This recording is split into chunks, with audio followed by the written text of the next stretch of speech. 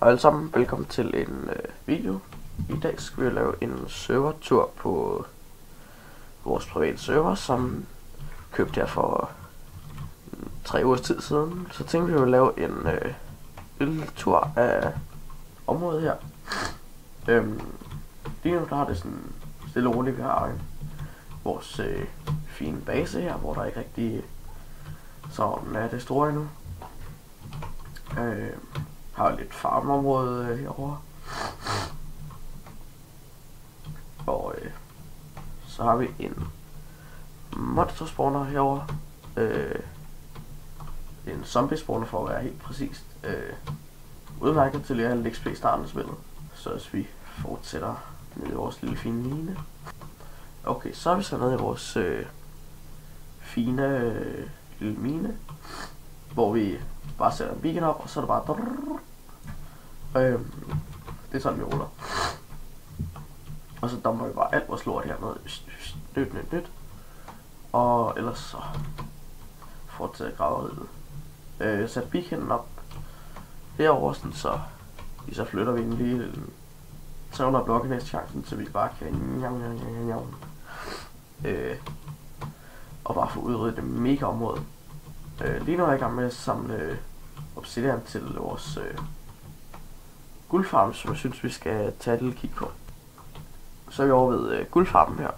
En glimrende overworld guldfarm, som har, jeg tror, 20 portaler eller sådan noget indtil videre. Læk.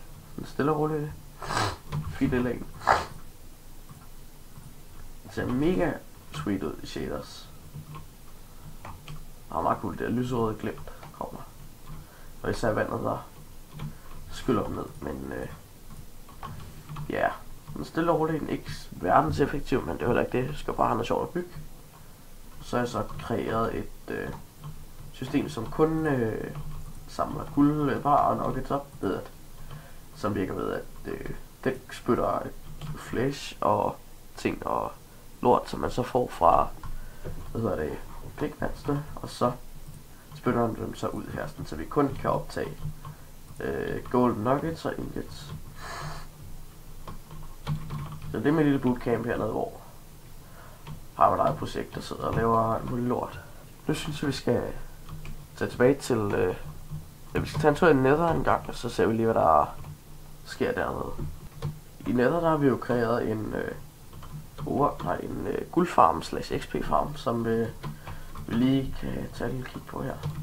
Det er et super simpelt design, som egentlig har taget inspiration fra Snow Crash's design, hvor man har sådan en kæmpe overflade, de kan spawne på, sådan 120 blokke over Nether, sådan så vi er sikre på, at de her 2 overflader, som vi skal tage kig på, er de eneste i 120 blokke radius, der kan spawne noget som helst på.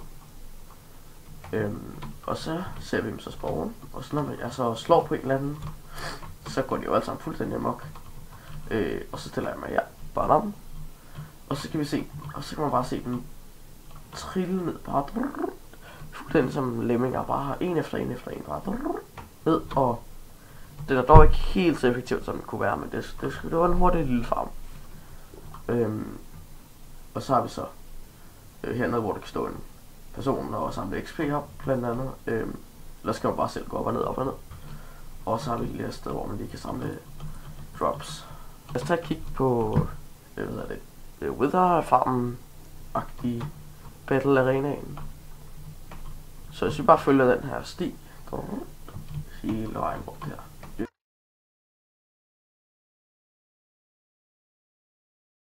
Der. Så er vi så henne ved den Nether Fortress. Og det her fortress, det er virkelig exceptionelt godt. Fordi Withers skeletons, de kan godt lide at spawne i sådan et crossover, hvor vi har en bane, som krydser med en bane, der går her. Og vi er så heldige at have fundet 3 baner.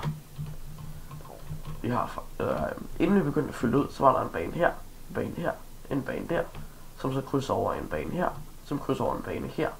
Så hele det område, altså jeg tror kun vi har fyldt halvdelen af det spawn dygtige område ud. Men her der er nok Minecrafts allerbedste forhold for at spawne Wither Skeletons. Og vi lige om at sætte en beacon med strength 2 op, sådan så det lige gør livet lidt nemmere.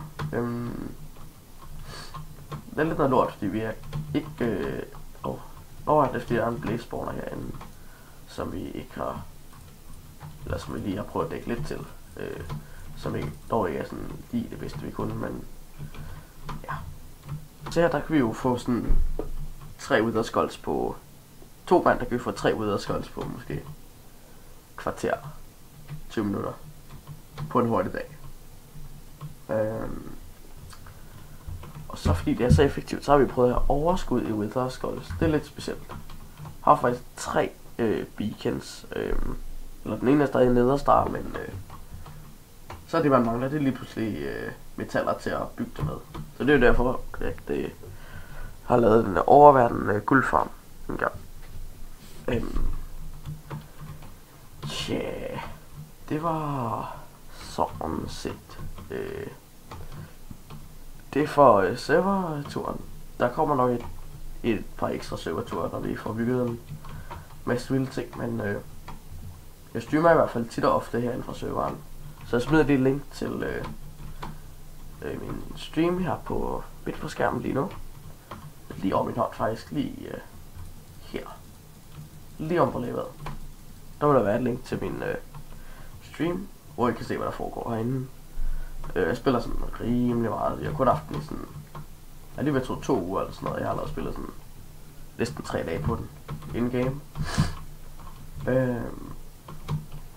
Ellers så har vi jo nogle projekter, der kan I er glade til at se en opdatering om.